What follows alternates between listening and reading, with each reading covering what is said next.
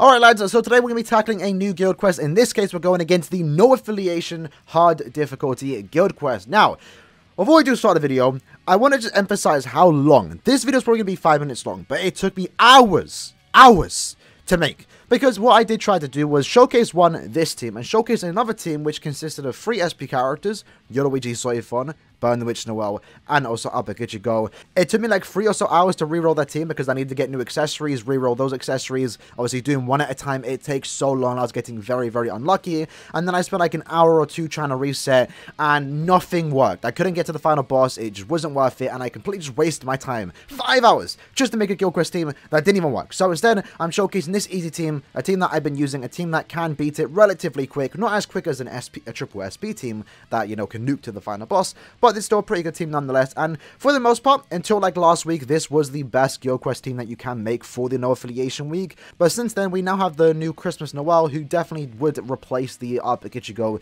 if you are just using a traditional guild quest team with 1 SP character, 2 net characters. Replace Aaroniero with Noelle. If they're all 5-5, you're going to clear very quick. But of course, a triple SP team, all 5-5 and stuff like that is always the best thing to do, because you can potentially clear the guild quest in like less than 1 or 2 seconds. Unfortunately though, honestly, I'm not a fan of those teams anymore. I'm actually getting really annoyed at guild quests because right now I'm trying to also farm. I'll get to the point. Listen, I'll get to the video in a second, the run.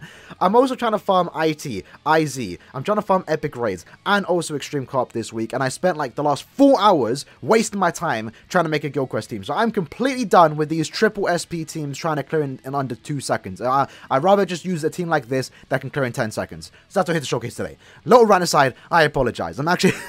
it's driving me insane. It's driving me insane.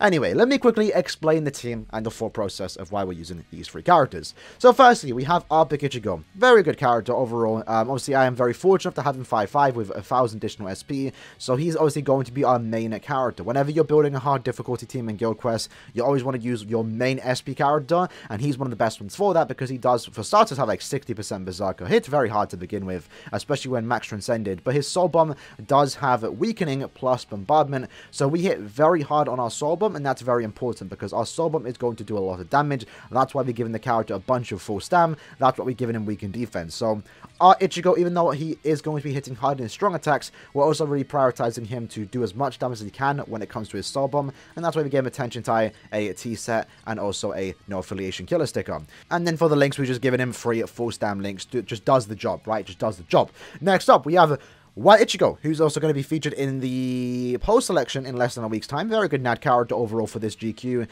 Honestly, I have him at 5-5, so I don't even have him at level 10 focus. So this team, even though it's going to clear relatively quick, it can clear significantly faster if I worked on it. But right now, I have like no resources to do so. So I can't get him to T20. I can't get him to level 10 focus. If I did, I would definitely clear significantly faster, right? But he's immune to fire. This map does have fire, so that's great. He has weakened defense. Not ideal. What I would much prefer is either full stun or damage to weaken enemies, but him being T15 is basically a throwaway because I haven't really given the best bonus abilities, but he is still getting the extra stats. I've given him 3 NAD links, one of them being Last Ditch in case he does die, and then we have a Golden Chappie, Normal Chappie, and also a sticker.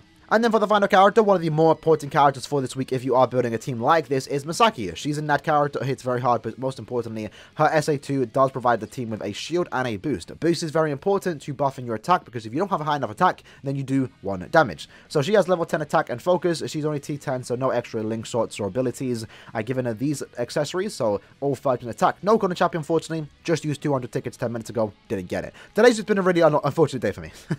And then as for the links, I just get her 2 NAD links, both max transcended, so they're given a pretty good amount of attack. And then we have the Tatsuki link, so in case she does die, she gets the revival, and then she can use the SO2 again. So, that said, let's jump into the run. We'll see how it goes. I already got a 14-second clear time. We're going to try and beat that. I'm currently using a controller on Steam. I don't really do guild quests on Steam, but we're going to try for it anyway because the team is relatively simple. I don't have to reset all too much. We just have to get very lucky on terms of nurturing. So, idea is go in, use SA1, SA2, into SA3, and then we nuke here. There we go, right into Ichigo, dodge that, SA1, and we wait for them to do it. Nice and simple. That's what this is. For starters, that's actually my personal best. I know it's only in the second day, but that's actually my personal best right now. Like 11 seconds. We can definitely go for a sub 10. Had I had a Golden Chappie on my Masaki. Had I given both of them T20, for example, with better bonus ability, definitely could have done better. But this is how you do it, man. Honestly, you know, shout out to all the people that going through the triple SP team, resetting for hours. My fellow guildmates, fellow Guild Quest players too. I'm sorry, man. This meta is ridiculous. Like, apparently there's talks of a new hard difficulty of Guild Quest coming out. Really hope so, because I'm fed up with this triple SP team trying to clear in 2 seconds. It takes too long. To most people out there, it's like, oh, you clear in less than 1 second, that's great. But then you don't know that they probably spend like an hour or so resetting. I would much prefer a team like this that goes in, clears in 11 seconds, first go. Happy days. Anyway, I hope you guys enjoyed this little video. It's just me like complaining about the Guild Quest meta. But let me know what team you lads are using for this week. Hopefully you guys did enjoy the video. And yeah, see you lads tomorrow for hopefully a Senkamon stream. Because I believe I still have streaming rights. So I'll see you lads then. Take care. Peace.